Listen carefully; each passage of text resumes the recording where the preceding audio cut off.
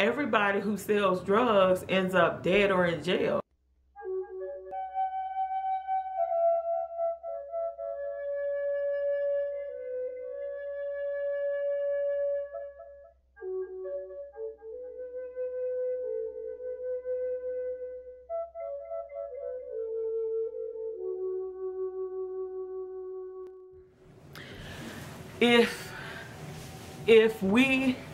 If we're forever talking about the problem, let's see what they're doing, how are we changing it? You know what I'm saying?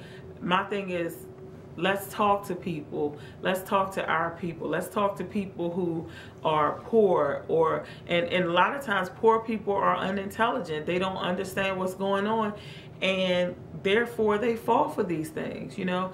I mean, something that I never understood growing up is, I had an understanding of it, but being a young African-American girl, part African-American girl, growing up in the hood, it's not the norm for you to understand what's going on.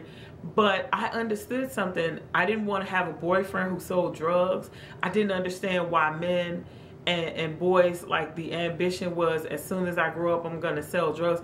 Like, I just wanted to talk to them and find out, understand, like, why is it that you want to do this thing? And as far as I can see, and at this time, at this point, I'm about 16 years old. As far as I can see, from the time I was a little bitty girl, 2-3 years old. And so it's a dead end. It's a dead end. There's nothing there. But I feel like I was blessed because I was taken out of the hood, and I was brought to the suburban parts of the DMV area. And so I saw something else. I saw that there was another life I could have. I'm also a reader. And so when I read, I believed some of the fairy tales that, you know, I've read. Like, you know, I believed that there was another life. There was a love story, a happy ending for me, so to speak. And so, you know, I realized that a lot of families growing up poor or growing up in the hood, they don't, you know, teach their children to, you know, read after school rather than, you know, just running around playing or watching television. But we were poor, you know. It's not that my family was better. It was, we were poor, so we didn't even have cable. I never saw cable. Everybody around us had cable, but we never saw cable until we were adults and we were able to try cable. Now I could care less about cable. I don't watch cable. It's like annoying to me because, you know, I just like to watch what I want to watch. And so I'm the type of person that would rather go, if I was going to watch a movie, just pick it out, you know. But it's just funny how you don't have things growing up and you want it so bad, and you get older and now you don't, you have no need for it. But yeah, so we read all the time because there was nothing else, you know. And my grandmother happened to be highly intelligent, and so did my mom, and so we, I mean, as far as reading and writing and spelling, and we're all writers in my family. And yeah, that's just the way we grew up. We just love the written word. And being that way, I guess I just knew that there was something else for me, you know, because I read all the time. And my favorite story, I used to read a lot of fiction. I'm so into nonfiction now, but I used to read a lot of fiction, and I always thought that there was something better for me beyond the hood over there, you know, in Washington, D.C. And so I realized that some of these young men and women, they don't know that there's something else beyond the hood. And I mean, I've even spoken with friends who are still there, and they wonder why I left and when am I coming back. And going back, it's so much bigger than what they understand. I believe that they don't realize that if I were to go back, then I would be going back mentally as well. And excuse me, they may be going through problems that they don't realize that once you get out, you know, of that environment, first of all, you get out in your mind, And then once you get out in your mind, you're not going to want to stay in that environment anymore. That's what happens. It's like if your mind changes, you cannot feel comfortable.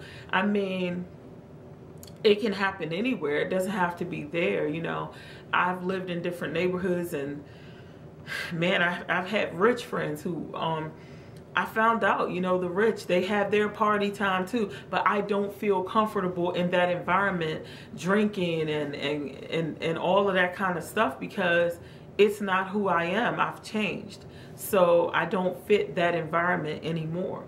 So I will never go back, because to go back, I would have to go back to being who I used to be. And I don't want to be who I used to be, because she was lost and she was hopeless.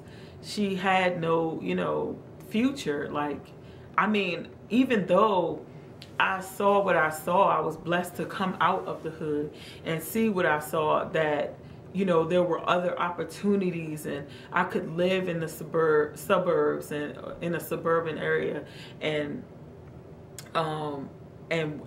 get a decent job, and just, you know, just live differently, and not wake up smelling a garbage can in your backyard every morning because the garbage dumpster was right there in our yard, and just piles and piles of trash in the alleyway. You know, that's what we played on, the trash pile sometimes.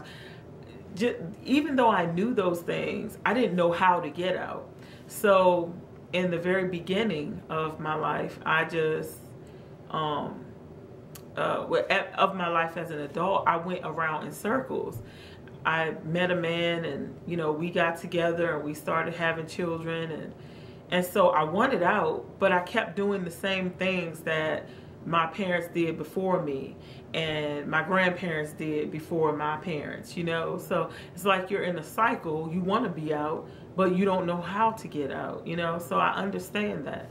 So my thing is, yeah, I never, for a while, I should say, I didn't understand, like, why does every young boy in the hood, I don't care what color you are, it's just like, if you're in the hood, you don't, I guess there's a hopelessness, because when I was young, I did see that. I was very young, and I remember realizing, as I looked in the faces of the adults, you know, I was somewhere between 5 and 8 years old, and I just cried because I saw they were hopeless.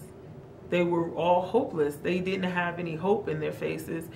And I did. I knew that there was something else for me, you know, and it makes me want to cry right now, because I knew that there was a way out. And I don't know, like, why was I blessed to understand that there was something else? I didn't know how to obtain it, you know. I went through hell, you know. I didn't really change my life, or even really, I didn't really start knowing where the tools were that I needed, and start gathering those tools to change myself and my life and my future until 1997, which I was 27 years old.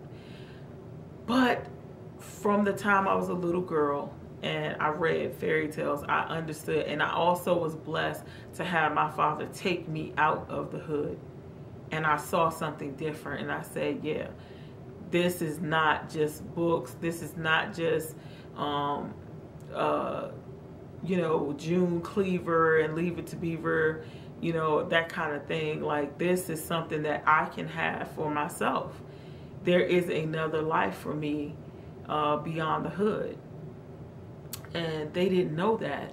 And when I was young, I didn't understand at all, because I didn't know that other families were not like my family. I thought that everybody read books all the time.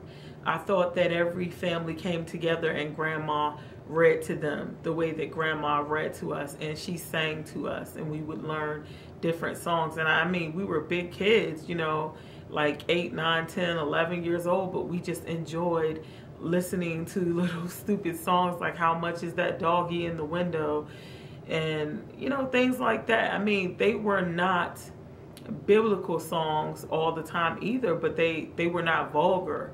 And Mother Goose nursery rhymes. They were not really good for you, but they built a foundation in me of that gave me a love for words and a love for poetry.